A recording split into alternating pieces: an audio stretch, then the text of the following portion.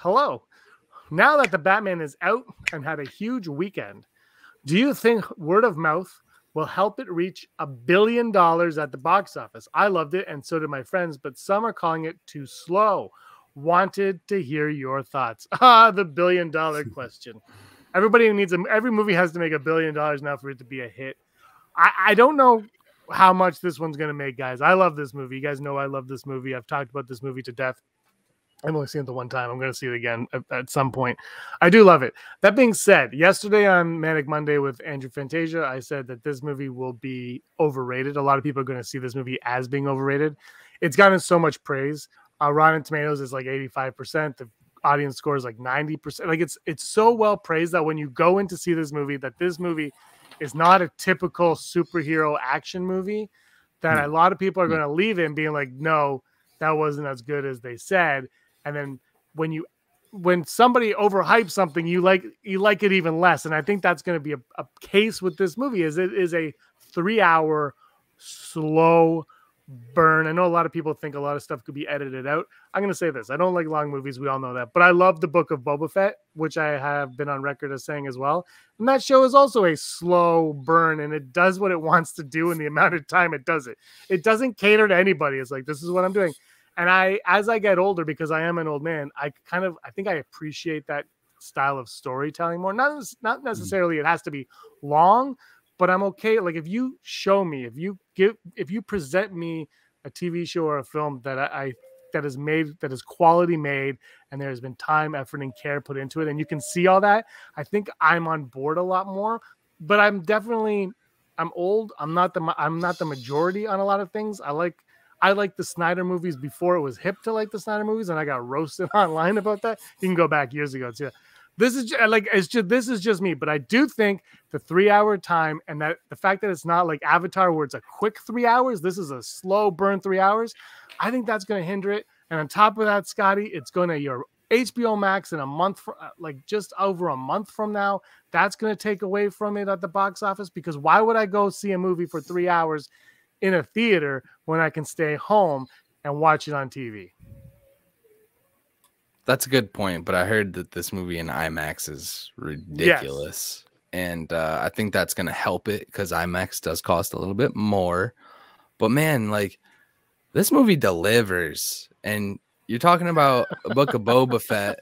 Like, a lot of fans are coming off of feeling like the Book of Boba Fett did the opposite of deliver.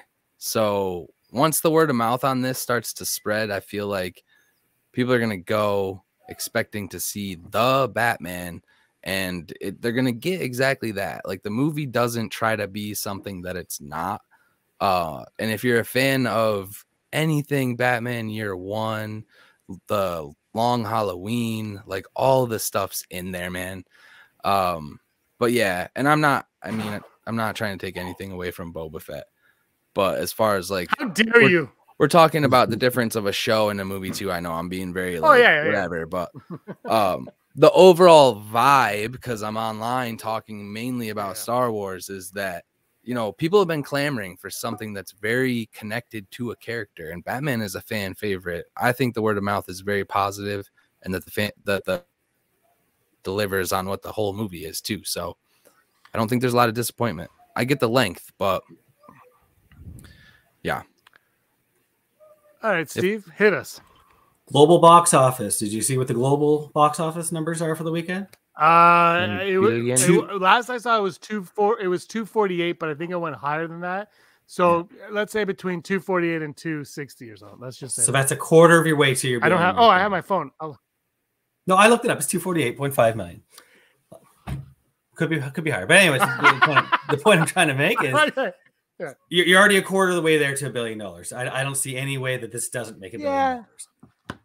How do they when it goes to HBO Max, how do they attribute money towards the film for that? How do they decide, you know, what financial, you know, what does it get out of being on HBO Max is what I'm trying to say. I believe they look at the views that it gets and the subscriber, kind of like our YouTube channel. Subscribe. If they look at that subscriber count and the amount of views that it got. So I think last year it was Mortal Kombat was one, King Kong and Godzilla was 2, and Suicide Squad was 3, I believe. That's how it worked. But as far as like the box office, it doesn't contribute. No, it doesn't So at it all. would just be like the cutoff is when it comes out of theaters. Or if then it does something like what Endgame does and goes re-release in theaters with the, how they will bring movies back into theaters, that does count, I believe. I'd hate to see the towards more, yeah.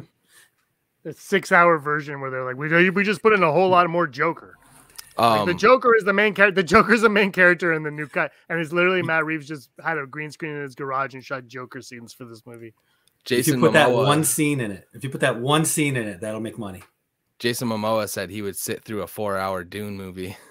That probably exists. I haven't seen Dune. I haven't seen Dune yet. Have you guys seen Dune? I'm going to watch it March 18th. It hits Crave, Steve, here in Canada. So that's our streaming service here. We get our own personal streams. That's our B grade HBO Max. That's what that is. I think that's a movie.